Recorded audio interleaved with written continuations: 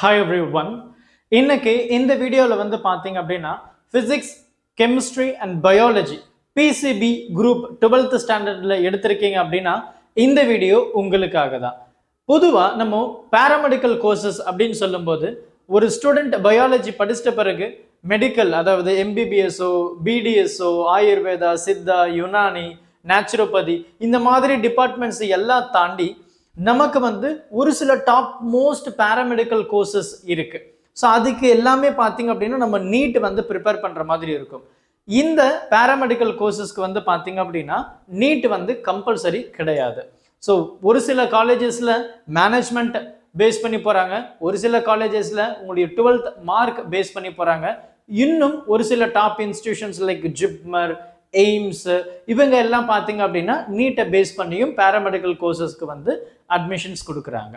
So அந்த மாதிரி இந்த வீடியோவில் டாப் மோஸ்ட் பாராமெடிக்கல் கோர்சஸ் என்ன அப்படின்றத டிஸ்கஸ் பண்ணிட்ட பிறகு top most institutions for paramedical கோர்சஸையும் நம்ம பேசிட்டு இதில் என்ன மாதிரி ஜாப் ஆப்பர்ச்சுனிட்டிஸ் வந்து ஃபியூச்சரில் இருக்க போகுது, அப்ராடில் எந்த மாதிரி ஜாப் ஆப்பர்ச்சுனிட்டிஸ் வந்து பாராமெடிக்கல் கோர்சஸ்க்கு பார்க்க போகிறோம். இது எல்லாமே ரொம்ப அழகாக உங்களுக்கு கொடுத்துருக்கேன். இந்த வீடியோவை ஸ்கிப் பண்ணாமல் பொறுமையாக பாருங்கள்.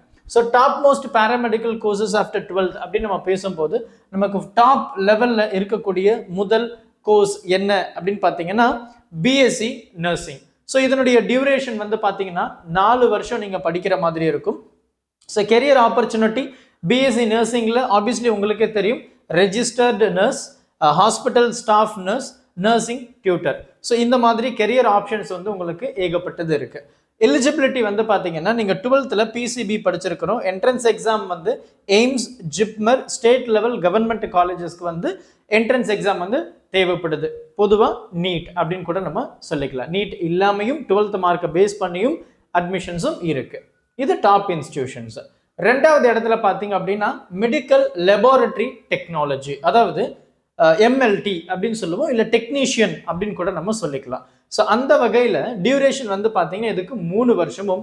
கெரியர் எங்கே இருக்கும்? ஆப்வியஸ்லி லேபில் தான் நம்ம வந்து கம்ப்ளீட்டாக இருக்க போகிறோம்.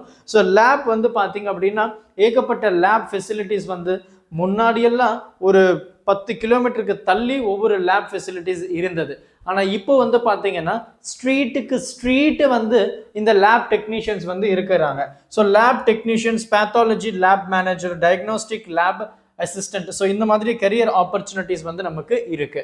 ஸோ இது மட்டும் இல்லாமல் நம்ம ப்ரைவேட்டில் இருக்கக்கூடிய லேப்லையும் நம்ம ஒர்க் பண்ணலாம், கவர்மெண்ட்ல இருக்கக்கூடிய லேப்லையும் நம்ம ஒர்க் பண்ணலாம். ஸோ இந்த மாதிரி நிறைய ஆப்ஷன்ஸ் வந்து இருக்கு.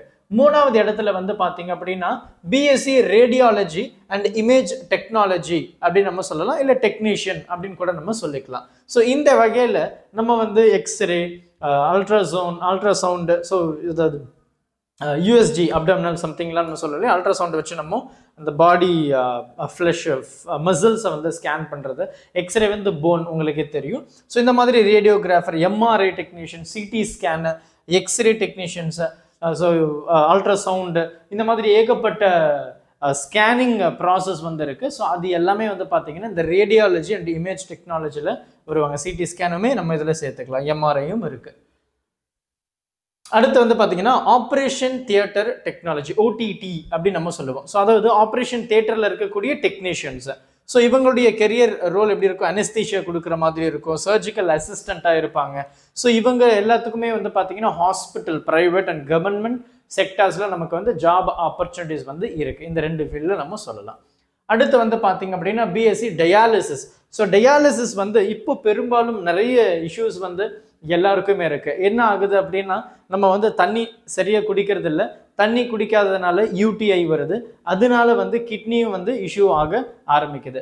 தண்ணி ரொம்ப கம்மியாக குடிக்கும் போது கிட்னி பாதிப்பு அங்கே ஆட்டோமேட்டிக்காக இருக்குது. அண்ட் அது மட்டும் இல்லாமல் இப்போ இருக்கிற காலகட்டத்தில் வந்து பார்த்தீங்க அப்படின்னா இந்த யூரின் பாஸ் பண்ணுறதே வந்து நிறைய பேர் ரொம்ப கண்ட்ரோல்டாக வச்சுருக்கிறீங்க.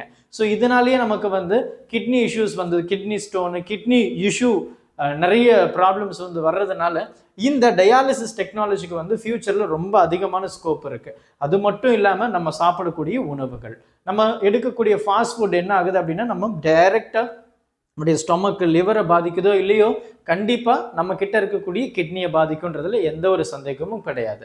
ஸோ அப்படின்ற பட்சத்தில் தெருவுக்கு தெரு ஃபாஸ்ட் ஃபுட் கடை வந்தாச்சு. அப்போது கிட்னி டேமேஜ் ஆகிறதுல சந்தேகம் இல்லை தான்.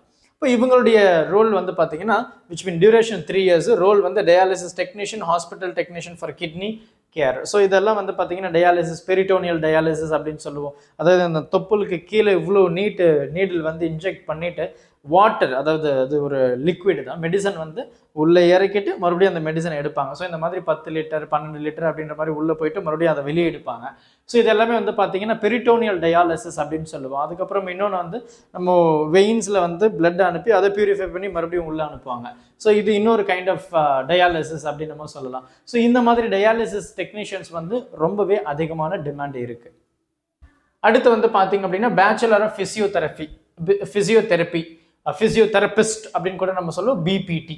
ஸோ இவங்களுக்கு வந்து பார்த்தீங்கன்னா 4.5 years இன்க்ளூட்ஸ் இன்டர்ன்ஷிப் அப்படின்னு நம்ம சொல்கிறோம். ஃபிசியோதெரபிஸ்ட் இன் கிளினிக்ஸ், ஹாஸ்பிட்டல், ரீஹாபிலேஷன் சென்டர்ஸ்லாம் நமக்கு வந்து இந்த ஃபிசியோதெரபிஸ்ட் வந்து கூப்பிடுவாங்க. அண்ட் அது மட்டும் இல்லாமல் சில இடத்துல வந்து பார்த்தீங்கன்னா ஹோம் கேருக்கு ஃபிசியோதெரபிஸ்ட்டை கூப்பிடுவாங்க. ஸோ இந்த மாதிரி நமக்கு ரோல் இருக்குது. அடுத்து பிஎஸ்சி அனஸ்தீஷியா டெக்னாலஜி. ஸோ நம்ம ஓடிடியில் பார்த்தோம் இல்லையா, அதே தான் இது வந்து 3 years anaesthesia and assistant, operation theatre assistant அப்படின்னு நம்ம சொல்லலாம். அடுத்து ஆப்டோமெட்ரி, நம்முடைய கண்கள். ஸோ கண்களில் வந்து ரொம்பவே முக்கியமான கேர் நமக்கு தேவைப்படுது. இப்போது க்ரீன் ஸ்க்ரீன், ப்ளூ ஸ்க்ரீன், நம்மளுடைய கம்ப்யூட்டர் ஆகட்டும், லேப்டாப் ஆகட்டும், இந்த மாதிரி ஸ்மார்ட் போர்டு ஆகட்டும், டெஸ்க்டாப் ஆகட்டும், இதெல்லாம் நம்ம வந்து இப்போ ஃப்ரீக்வெண்ட்டாக அதிகமாக யூஸ் பண்ணுறதுனால நம்முடைய கண்கள் பாதிப்பு வந்து ரொம்ப அதிகமாக இருக்குது. ஸோ அந்த வகையில் இந்த ஆப்டோமெட்ரிக் வந்து ஃபியூச்சரில் நல்லா இருக்குன்னு சொல்லலாம். But when you take care of the institution properly, optometrist, high care specialist, optical store manager, இந்த மாதிரி ரோல் வந்து நமக்கு இருக்குது. அடுத்து BSc nutrition and dietetics. So இதுவுமே வந்து பார்த்தீங்கன்னா ஃபுட் ஹேபிட்டை வந்து நம்ம சேஞ்ச் பண்ணுறதுக்கு இது ரொம்பவே ஒரு முக்கியமான ரோலாக இருக்குது. இப்போ எல்லாருமே வந்து பார்த்தீங்கன்னா ஃபாஸ்ட் ஃபுட் எடுத்து நல்லா பல்ஜ் ஆகிடுறாங்க. இப்போ அவங்களுடைய வெயிட் ரெடியூஸ் பண்ணுறதுக்கு இந்த டயட்ஸ் எல்லாம் நம்ம ஃபாலோ பண்ணணும். அந்த ரோல் தான் இவங்க ப்ளே பண்ண போகிறாங்க.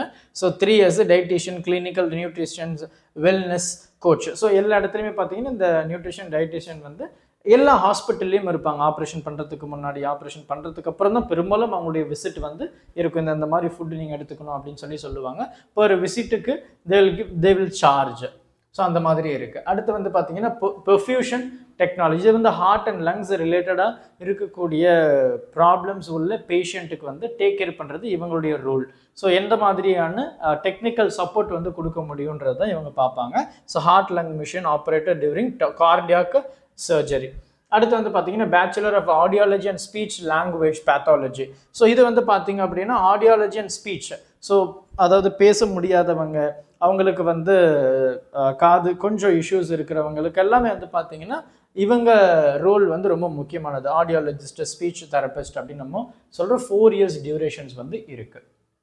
அடுத்து டிப்ளமா கூட நீங்கள் வந்து பார்த்தீங்கன்னா பேராமெடிக்கலில் நீங்கள் படிக்கலாம். அதில் ரொம்ப ஹைலைட்டடான டேர்ம்ஸ் என்ன அப்படின்னா எம்எல்டி, அதாவது லேப் டெக்னீஷியன், அப்புறம் வந்து radiology, nursing care, 1 to 2 years durations வந்து எல்லாத்துக்கும் இருக்குது. Easy to enter work force quickly. So டிப்ளமோன்னு சொல்லலாம். Top colleges for paramedical courses அப்படின்னு நம்ம பேசணும்னா எய்ம்ஸ் டெல்லி சொல்லலாம். அப்புறம் ரீஜனல் பிரான்ச் சிஎம்சி, நம்ம வேலூரில் இருக்கிற CMC, JIPMER Puducherry, Manipal university, Amrita institute of medical science, SRM institute of science and technology, government medical colleges. So எஸ்ஆர்எம்ல உங்களுக்கு பிளேஸ்மெண்ட்ஸ் எதனா வேணும் அப்படின்னா நீங்கள் தாராளமாக நம்மளை அப்ரோச் பண்ணலாம். ஸோ டீட்டெயில்ஸ் வந்து டிஸ்கிரிப்ஷன் பாக்ஸில் நான் கூகுள் ஃபார்ம் மாதிரி கொடுத்துருக்குறேன். ஸோ பேராமெடிக்கல் கோர்சஸ் அப்படின்னா யூ கேன் கான்டாக்ட் அஸ். அடுத்து வந்து பார்த்தீங்க அப்படின்னா வி ஹவ் கெரியர் ஸ்கோப். எந்த மாதிரி நமக்கு ஃபியூச்சரில் இருக்கும் அப்படின்னா கண்டிப்பாக நீங்கள் வந்து பிஜி படிக்கிறது மேண்டேட்ரி அப்படின்னு தான் நான் சொல்லுவேன். So high demand in hospitals, diagnostic labs, research centre, private clinics, can work in India R abroad, especially gulf countries and UK. Opportunity to go for post graduation R certification in specialised fields.